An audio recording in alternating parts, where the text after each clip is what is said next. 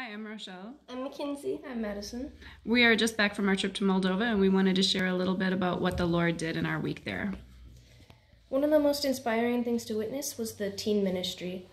They took so much time out of their work and school schedules to serve the church and to learn about God that it was very inspirational for me to see that they just did so much so selflessly, and it was amazing.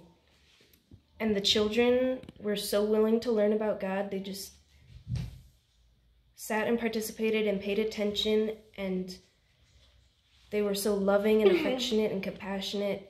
It was something really amazing to see. So something that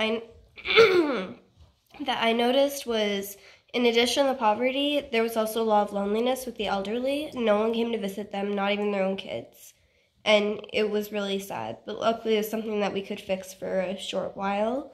And it definitely brought them hope and showed them that God loved them and opened their hearts to His Word.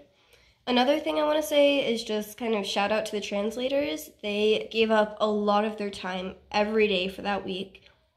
They translated sermons, and even just talking to the pastor there, they translated that. And they got no payment or anything. It was just for God. And it was really impressive and inspiring. So I think we went on this missions trip because we wanted to show the people of Moldova that God loved them and to be an encouragement to them. But we left feeling so encouraged by their love for the Lord. And one of the things that struck me the most was how much they just needed to hear that the Lord hasn't forgotten them and that they matter and that He sees them.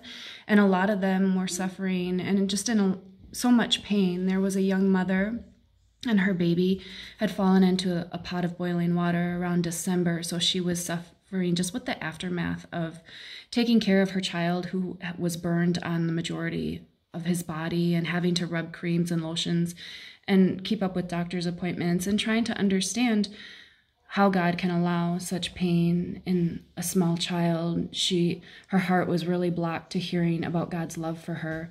So the fact that we could go and tell her that even in terrible times and even in suffering, that God is still sovereign and that He still loves her and she matters, just meant so much to me and to her, and to connect in that way.